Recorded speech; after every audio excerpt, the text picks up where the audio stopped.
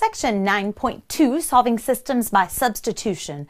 This way is much more fun than graphing. You're going to love it. Okay, so now we still have systems, which are two or more equations, and we still have two unknowns. So what we want to do is we want to use substitution to, instead of the cumbersome graph, let's just use substitution. Now, I've got some steps here. Here we go.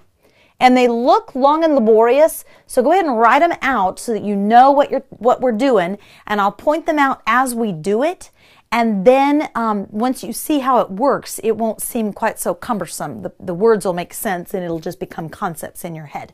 So step 1 says to isolate the variable in one of the equations. All right. In this system of equations, x equals 3 minus y and 5x plus 3y equals 5. Well, in this set, if you'll look, this equation already has that step done. All right. Because this x is by itself. It's isolated. All right. So on this one, you can see you've got a 2x and you've got a 5. So on this one, we'll have to do something to isolate the variable. But on this one, that step is done for us. So let's move to step number 2. Step number 2 says to use the puzzle piece in the other equation. All right. So what we're going to do is this. The puzzle piece that I'm talking about is this x equals this. Whatever x equals, that becomes your puzzle piece. And what you're going to do is, wherever you see x, you're going to replace it with this whole thing, this 3 minus y. So we're going to put it into the other equation. We're going to put 5 times x. Well, x is 3 minus y. And then the rest of your equation, because there are no other x's, the rest of your equation just stays the same. All right, so once it's in there, then ignore the rest for a minute and just work on this equation. You're going to have to use your problem-solving skills and your order of operations. Make sure that you're using FOIL and using all these other steps. So in this one, we're going to have to distribute the 5 through and get 15 minus 5y plus 3y equals 5. Oh, and that's what I'm doing is number 3 already. I'm solving for one of the variables. So you can see that it goes quick and you realize, oh, wait a minute, I'm on another step, okay? So step 2 was to put the puzzle piece in. So this is step 2. And now step 3 is to actually solve it. So that's what I'm doing now. I'm solving. And now, so now negative 5y plus 3y, that's 15 minus 2y equals 5. Subtract 15. So negative 2y equals negative 10. Divide by negative 2. So y equals 5. Negative divided by negative becomes a positive. So y is 5. And so that's step 3. I solved for one of the variables. Okay? So we already have half of our problem done. Y is 5. Number 4 says put the value or the number into either of the original equations. Now here's the deal. You can put it into either equation that you want. If you've already solved for one of the variables, it's going to be easiest to put that into the equation where you solved it out. So let's put y in. Now we have a puzzle piece for y as 5. So let's go back and put it into this equation. So now we know x equals 3 minus y, and we know y is 5. So 3 minus 5, x must be negative 2. And so that's what we did there. Number 5, solve for the second variable. So there's step 4, and there's step 5. All right?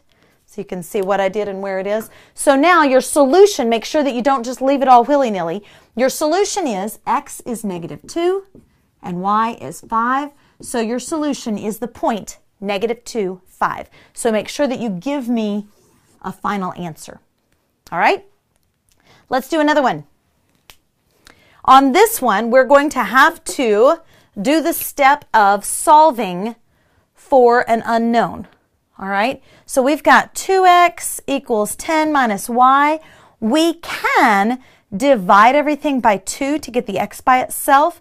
If we do that, we're going to end up with a 1/2 x, or 1/2 y, which will work, and we'll still get the same answer, but it's just easier if we don't have to use fractions. So instead, let's add the y to both sides, and then subtract the 2. So let's add y, and that makes it a positive y on this side of the equation. And then we're going to subtract 2x from both sides. So I'm going to have a negative 2x plus 10. Did you see where I got that? So I added y to move it to this side, and I subtracted 2x to move it to that side, and now y is all by itself. So that's that step 1 that we didn't have to do above. All right, so now we have that. Now what we're going to do is we're going to plug this as our puzzle piece, plug that into the other equation. Now make sure you put it into the other equation. If you put it into the same equation, it's not going to help you. All right, so put that into the other equation. So now 3x minus this y, so minus negative 2x plus 10 equals 5.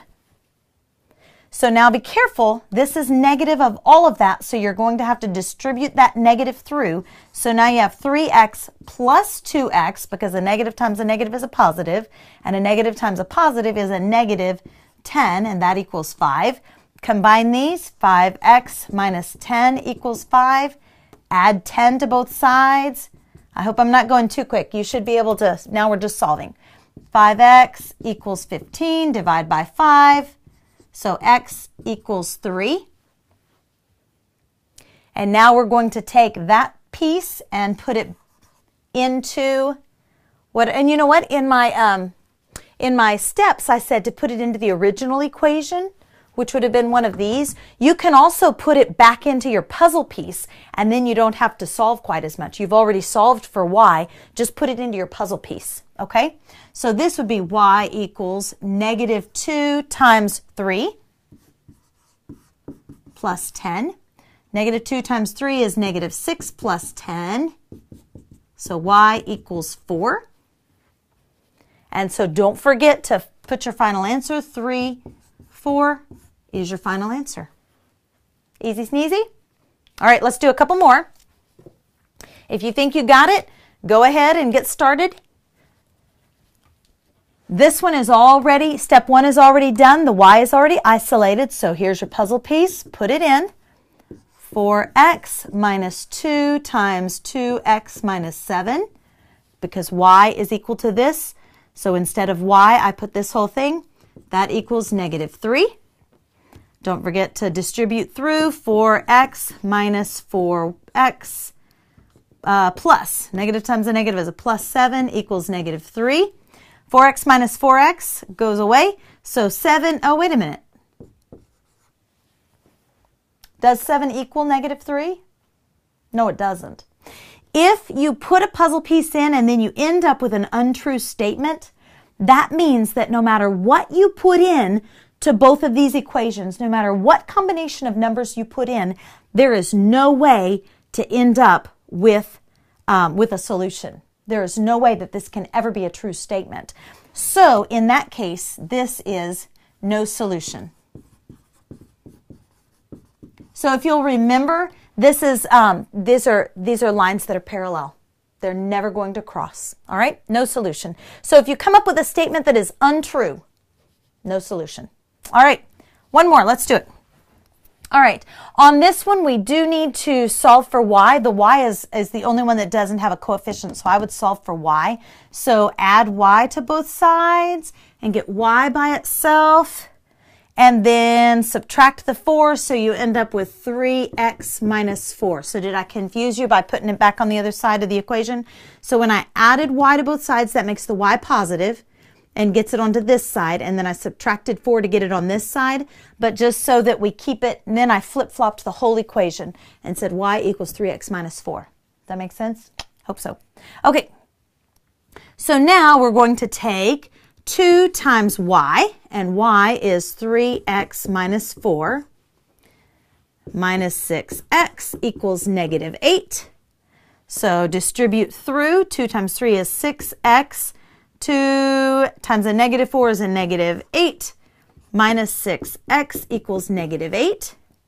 We've got a 6x minus 6x drops out, so we end up with negative 8 equal to negative 8. So this problem is very similar to this problem in that my variable totally dropped out, but it's different because negative 8 does in fact equal negative 8. So in this case, no matter what numbers you put in for x and y, if it's going to solve it for one, it's going to solve it for the other. So this is the case where you've got an infinite number of solutions. This type of problem has just a straight line. They share the same line. So this has infinite solutions.